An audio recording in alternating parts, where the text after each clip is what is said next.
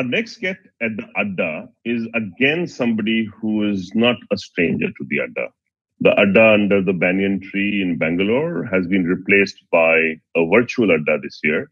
And joining us on the ADDA is somebody whose bikes you have ridden and surely know very well, Amit Gupta. Amit, the founder of Yulu Bikes, is with us at the ADDA. Welcome, Amit. Thank you, PK. Pleasure to be here. You know, Amit, I always ask you this question and I'll ask you again because I still feel, this is something people need to know. Having been a co-founder of the first ever unicorn India produced, and then you decide to go and start something very, very different from what InMobi was.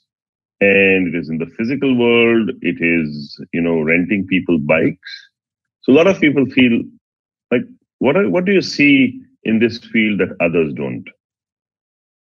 Yeah, before that, PK, I would actually like to recall one statement which Sridhar made yesterday, that one should solve big problem and not cool problem. So my journey with Yulu is actually very much aligned with his note yesterday at NPC.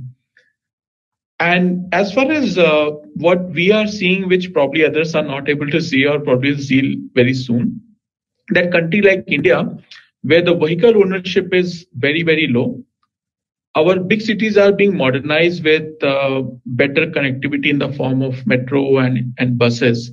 So more and more public transportation. And what is required for us to move millions of people every day is a scalable network. And if you look cities like Singapore, Hong Kong, London, people are not using car, they are using tube train or whatever, MRTs, whatever they call in their respective countries.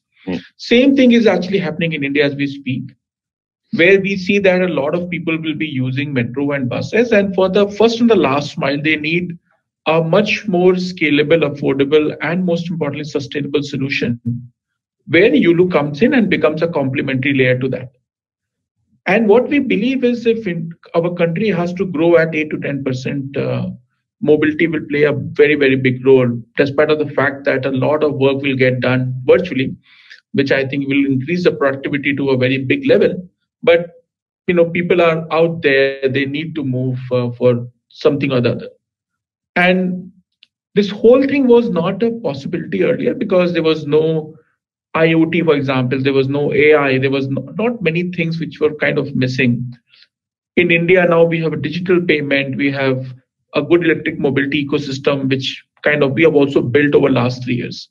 So we think this is going to be a transforming industry as a whole. The way within InMobi, when we started, there was nothing called mobile advertising. And over the last 10 years, advertisement on mobile became the largest form factor. Same way, we are able to see that mobility will also get transformed with shared and electric and a small form factor. And Yulu actually is leading that part from the front. Awesome, Amit. Amit, also, one of the aspects is, of course, people getting used to it. One is the infrastructure part of it, that we get it. What do you see in the patterns of people using something like this? Is it youngsters or is it everybody? Is it when you had bikes which were not powered to bikes which are now powered and electric? What do you see the kind of patterns which is changing, in terms of people's acceptability of this form? Yeah, so clearly when our journey started with pedal cycles and we launched this service 3 years ago in Bangalore, and Bangalore being a lot of techie crowd and they were fascinated and good weather, by the way, in the city. So we saw people starting using these bicycles. At the same time, we realized that it's only 2 kilometers where the sweet spot is for the bicycle. And what we want to solve for is a 5 kilometer journey use case. And that's where we had to introduce or think about a powered use case. And that's where electric mobility came into picture. Now, as far as electric mobility is concerned, we are seeing a wide acceptance across all cities. As you know, that Delhi is very warm, and Mumbai also is, reasonably is kind of a weather you cannot be biking. But when you give them a product like Yulu Miracle, which is a battery-powered vehicle, no one basically minds using it for their day-to-day commute. As far as the type of people are using, it was very techie, geeky crowd in the beginning because that's where the early adopter of something like this happens. But right now it is a very, very, all the spectrum. So from white collar people to gray collar, blue collar, women, students, everyone is basically getting comfortable using Yulu. Also, Amit, one of the things which makes these things viral is the ecosystem that builds around and on top of it. How's that coming along? Do you see other startups trying to plug you in or build some things around it? Things like that. Have you seen that kind of come up, or do you think it will come up? Yeah. So when we started, this was kind of a chicken and egg problem. So there was no ecosystem, and hence something like Yulu should not exist. But we actually, because we had this long vision where we actually said that, okay, if things are not there, we will end up building it. For example, here is Flipkart, where there was no credit card. So they got cash on delivery. There was no logistic company. So they ended up building e-card.